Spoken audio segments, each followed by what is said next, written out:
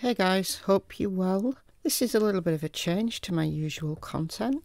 If you're not interested in ancestry results, then come back tomorrow. Usual content will resume then. So in this video, we're going to look at Myheritage ancestry results. Myheritage is actually the fourth company that I've used to test my ancestry. Previously, I've had ancestry tests at 23andMe, Ancestry Dna, Living DNA. So Myheritage is another company that does these DNA ancestry tests. I have a whole playlist on my genetics which contains 18 videos, some of which are related to ancestry results. So dig into those if you want detailed summaries of my 23andMe results and then comparisons between Living DNA and 23andMe, Ancestry DNA results, comparisons with 23andMe and Living DNA, a detailed comparison looking at 23andMe, Living DNA and Ancestry.com results updated, because every so often the companies update their genetic databases and they reevaluate your results. So you come back with slightly different results than was original, and it's just an artifact of what's in their databases. The more detailed their databases get, the more accurate I think they can be with their results. So every time they update, I would argue you get something that's slightly more accurate, because they're just comparing your genetic database with their entire database.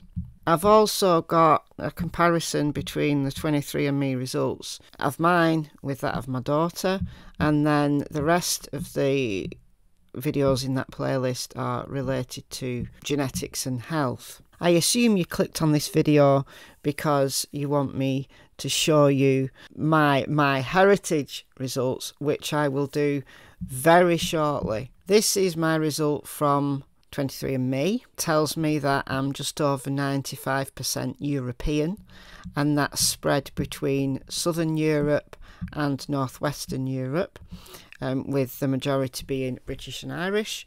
So it got this right. My biological mother is British. All of her DNA comes from Northwest Europe.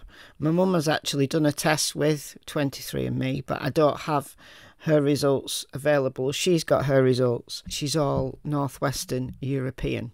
My biological father, on the other hand, came from Sicily, which is a small island just off the coast of Italy in the Mediterranean Sea. It's picked up that I'm 40% Italian, and then a little bit that's more broadly kind of Southern European. It highlighted in on Sicily, which is good. It also gave me 4.3% coming from West Asia and North African, and because Sicily is an island in the Mediterranean Sea, it's been invaded loads of times, it's got lots of links with North Africa and the Middle East, so that makes sense, makes entire sense. Looking at ancestry from Ancestry Dna, this was kind of a cleaner result in terms of more succinct, but it didn't pick up any North Africa like 23andMe did. So it specifically homed in on England, and it said that I've got 50% of my DNA just from England, and it was able to home in on the northwest of England and Yorkshire, which is absolutely correct. My mother's side, the British side, comes from, or the majority at least, comes from the northwest of England, which is here, and my 2 times great-grandfather came from Yorkshire, and then I've got a 2 times great-grandmother who came from Lincolnshire, which is near Yorkshire. So that was interesting how it was able to home in on those areas, which is absolutely correct. It was also able to home in on Sicily from my biological father's side. It threw up 3% from Scotland or Ireland. I do believe I do have a Scottish ancestor. My 3 times great grandmother, although she was born in Bolton in the northwest of England, I do believe, based on her maiden name, I do believe that she came, originally her ancestry came from Scotland. And then 2% from the Greek and the Balkans. Again, that relates to kind of the Sicilian.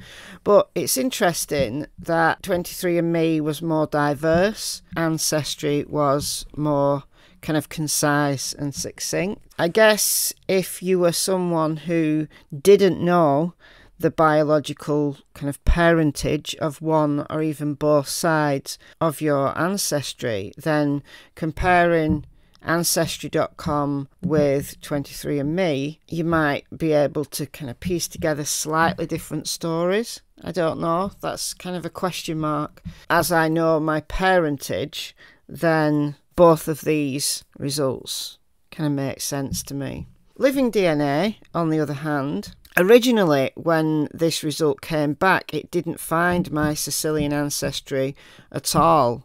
It just didn't find it. But they updated their database and it did. It found Sicily. It gave me a little kind of bit more broader to the rest of Italy. It also found some Middle Eastern ancestry specifically, and this was quite a lot actually, 13.1% from South Caucasus, which is like this West Asian area here, and then the rest from my mother's side, namely Great Britain. And again, it was able to home in on the northwest, and it gave me some others. I believe I do have a Welsh ancestor going back several generations, just again looking at the name of that ancestor, Llewellyn Williams. I don't think you can get more Welsh than that name. Because I know quite a lot about my mother's side, and I've got ancestry results from my mother's side going back many generations. Again, if you were completely fresh and you were using these tests to understand your ancestry, then you'd get slightly different stories. You'd be able to piece together slightly different stories depending on these different DNA databases. Again, these results are only as accurate as the DNA databases are detailed, so that's interesting. But let's look at Myheritage. So when the Myheritage Dna results came back, I found this quite fun, and I played this several times, so I'm going to play this to you. They've got a little intro that comes directly from their email.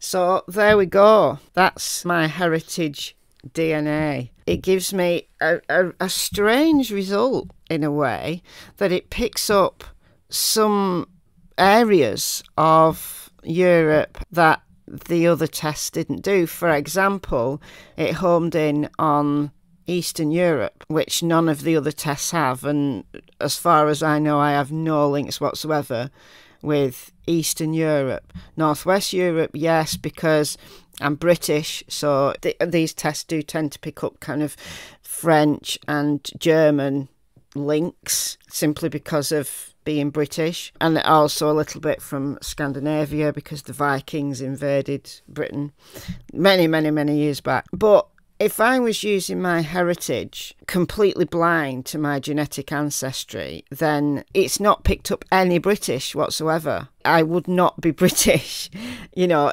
if I was just relying on this result and I didn't know anything about my genetic ancestry.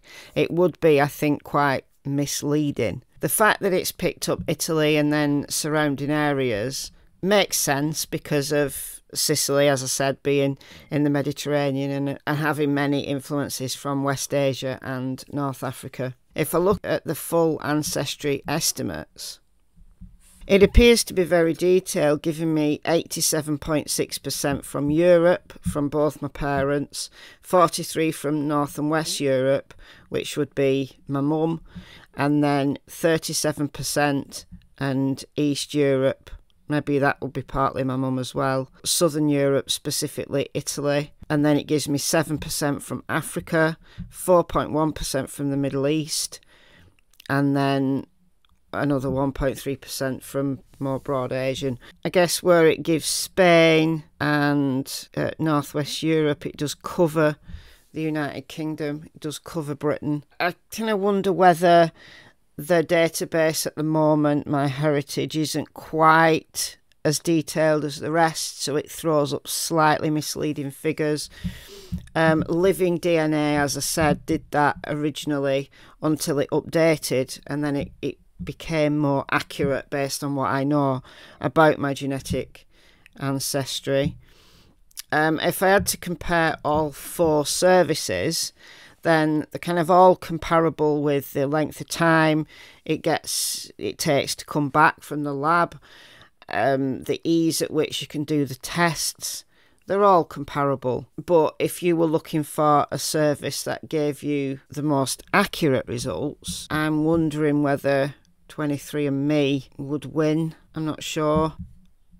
Again, it depends on what you know as to how well you can piece together your genetic story based on these results. If I had to give someone some advice as to which service to use, I'd be slightly less likely to tell you to use Myheritage than I would either 23andMe or Ancestry DNA. I think those 2 services have got the biggest databases and therefore potentially the most accurate databases. So yeah, there you go.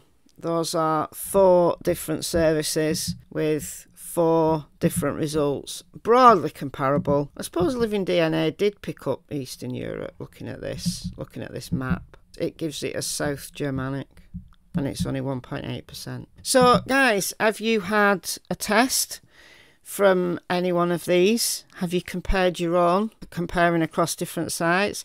I'd be interested in knowing that in the comments. Check out my genetics playlist if you're interested in the more detailed comparisons across any of these services. Not sponsored by any of these services, by the way. I bought all of these tests myself. Till tomorrow, when normal service resumes on this channel. Bye guys.